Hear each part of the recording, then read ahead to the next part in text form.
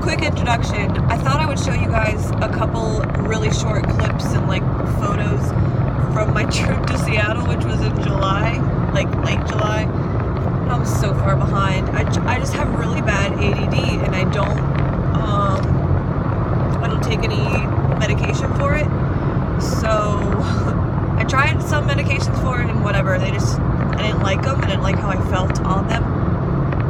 So I just deal with the disorder, but I feel like it's something that people throw around too easily. Like, oh, I have ADD, I can't concentrate, but it's like a real diagnosis that I have, and it's been with me my whole life. It's genetic in my family.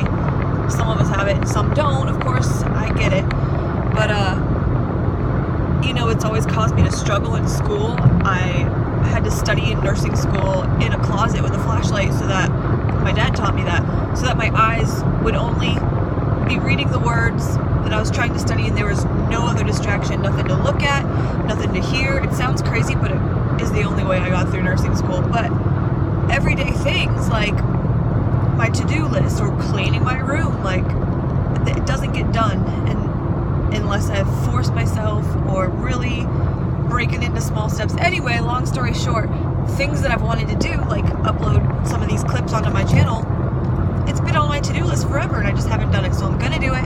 But this is a quick intro. I went in July this year just for a couple days to stay with a friend, and he was so cool. He took me around everywhere I wanted to go, everything I wanted to see, because Seattle to me is like the Holy Land, right? To religious people, like I think Israel is the Holy Land, but to me, Seattle is where all my favorite singers and groups and just the grunge and everything's there. I wanted to see where Layne Staley lived, the house he lived in until he died, or the condo. I wanted to see Cobain's. I just wanted to see all this different stuff in the Seattle area. We got to do it all, and I don't have a lot to show you because I lost a lot of footage, but I'll put a couple clips in here. The first one, you're just gonna basically see me like focusing the camera on gravel because I'm walking. I was like in awe. I was so excited. This was the most important thing to me on the trip, was to see Layne Staley's condo. So the part where you see the gravel, that's us. We looked on a map and we drove until we found it, and that's us walking up the side of his building and then coming in front of it. You can kind of hear us talking, and I'm trying to figure out where it is. And then the next clip is going to be right down the road, not even half a block from his condo, is a little hole in the wall, like dive bar called, I don't want to get it wrong. You'll see the sign in the clip, I think. Blue Moon, I forget, but that's where historically Layne would walk from his condo sometimes and just, I mean, it's sad, but it's written in the internet. He would sit there in the back booth and just sort of nod out. He wouldn't order anything, and the waitresses knew him so well, they knew just to leave him alone. And I think this is just my guess, but I think he just went there to be around people. Maybe he got lonely in his condo, I'm not sure, but it was cool to me to be able to see that, walk to it. And when we got there, it was closed, so we didn't get to go inside, but it would have been so changed anyway. When I looked in the window, there were no booths anymore that I could see, so there probably wouldn't have been much benefit to going inside. It was more about taking the walk and seeing the landmarks and stuff like that. Of course, we went in the Space Needle, and my friend that lives there, he just recently moved there, but he loves Seattle so much too, and so he's very knowledgeable because his job takes him all over in the undergrounds and the inner workings of Seattle, so he sees a lot. And he showed me the factory where Gary Ridgway, the serial killer, the Green River Killer, where he drove to work that day that he had a dead body in his truck, and he worked all day at the factory with the body in his truck. We drove past that. I didn't get to go to Green River. I'm still a little scared. Isn't that funny? Because I'm obsessed with like the history of serial killers and stuff like that in a non-creepy way. Like I have all these books on them. Anyways, we didn't get to go there, but we mostly just hung out at the landmarks I wanted to see and at my friend's house. And he has the coolest house where in the backyard, if I have any pictures left, I'll include them. In his backyard is like a stream that connects to a lake, and like a fire pit and stuff with chairs, and it's just so cool. The lake's always, or the stream is always flowing. It's not like a sedate body of water. I mean, you can sit there in his backyard on the chair with your feet in the stream and see the mountains in the background. It's just, I will live there one day. Just haven't gotten there yet for a lot of reasons that make it very hard for me to move there right now. So it's not a financial thing because I'm a travel nurse, so I could easily take a travel assignment there, which I probably will do. But when it comes to moving there, I have family here and I have medical problems that I want to be close to my doctors, so I would have to do research and all this stuff. But anyways, that was a long, meant to be short intro to what I'm about to show you. Also, you'll see a picture of me and Tummy Vext. Quick intro is that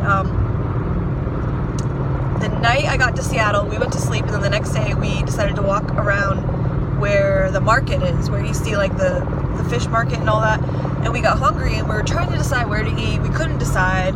Walked around a lot of restaurants, and then we'd be distracted by my ADHD, of course, and we'd see stuff and we'd want to go see that, walk through that. Finally, hours went by and we're like, we gotta eat. So we picked this restaurant that was like indoor-outdoor sitting like on a pier, and they took us to a table outside, but it was in the sun, so we asked to be moved somewhere else. And as we sat down and ordered our drinks, I noticed the person, there's like a path and tables on each side. The person across the path at the next table looked really familiar. And I told my friend really quietly, I think that's Tommy Vext. My friend didn't know who that was, but I explained, and he was like, you should ask for his autograph. I've never asked for autographs in my life, but I thought about it. We ate. I kept like kind of looking over, but trying not to be obvious. I'm like, okay, I'm gonna wait for him to finish eating, because I would never approach someone in the middle of their meal. It looked like he was on a date with someone, because there was a real pretty girl sitting across from him. I didn't want to interrupt. I didn't want to be weird, but this was like a once-in-a-lifetime opportunity, so I waited. He finished eating, and then he ordered another plate. I think I counted 3 plates that he ate. He's a big dude. So once I was sure he was done eating, we got up and gathered our stuff, and then I walked over, real timid. I'm so scared. I'm like, hi, Tommy. I'm a big fan, and I just was wondering if I could get your autograph. I had just bought a little wooden postcard with a picture of Seattle on it, and I had a pen with me, so I flipped it over and asked him to sign it. And he did, and he was like, he stood up, hugged me, shook my friend's hand. He was like, do you want to take a picture? I was like, oh my God, he's offering to take a picture with me. That's so cool, because I would never, ever have had the balls to ask. And he starts talking to us about, you know, he doesn't live in Seattle. He's from California, and he had just come because they had a show there that night. He's like, are you guys coming to the show? Which we didn't get to. We had other plans, but he was like, have you guys been to the Rock and Roll Museum yet? That's really fun. Have you been here yet? That's really, he just talked to us like we were part of his, we were his homies, you know? Like, I already know his story and respect him so much, but that made me respect him so much more. Like, he was just so cool and so down to earth, and I couldn't get over it. All that weekend I was like, can you believe this? And my friend asked me to send him the picture and stuff because he was showing his friends, and it was just such a cool experience. And I think that had that been someone like Axl Rose or someone that's been famous for so long and it's gotten to their head, he would have had an entourage and he would have had a bodyguard, and I would never have even been able to approach someone like that. So I can appreciate rock stars that are new enough to fame to where they still appreciate their fans and don't go out with an entourage. You know, nobody else in the restaurant approached him. I don't know if anyone recognized him or what, but it felt so special. So I'll show you guys that and anything else I can find on my phone. But that was an awesome trip, and I cannot wait to go back. I already have a list of other places and things I want to see there, so enjoy!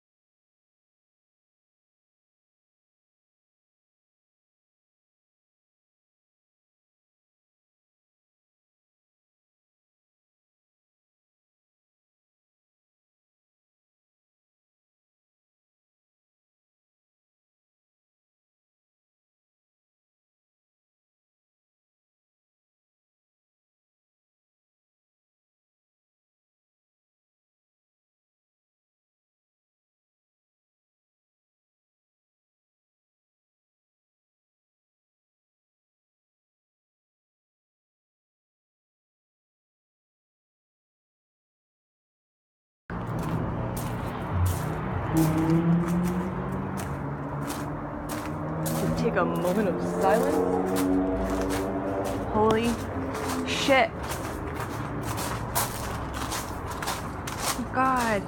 You like walk here all the time. All the time. Years.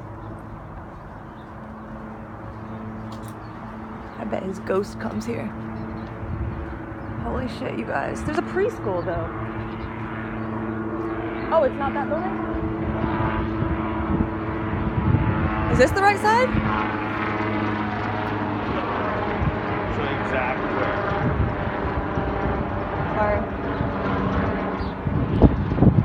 Top floor green section. 1, 2, 3, 4, 5. It looks like 6, because this is 1. Oh, the building starts on the second floor. 2, 3, 4, 5. Very, very top. Oh, it's 2 stories. Top floor is 2 stories. Got it. Oh my God, you guys, that's it. I want you to see this. See? See the little short parts right there? The very, very tall part? That was his condo. Oh my God, I'm shaking. Look at me kicking. Look at my hand. That's it. It's embarrassing. That's it. I'm actually here. Here is a panoramic view. I don't know if he had a car. No. That says Susan is better, duh. Looks like a note to Chris Cornell. Picture you in front of it. Yeah. Here, I already have it on I'll send video. to you. Oh. You want to just use mine or you got yours? Yeah, just take a bunch. Whatever you want. Okay, let me turn this off.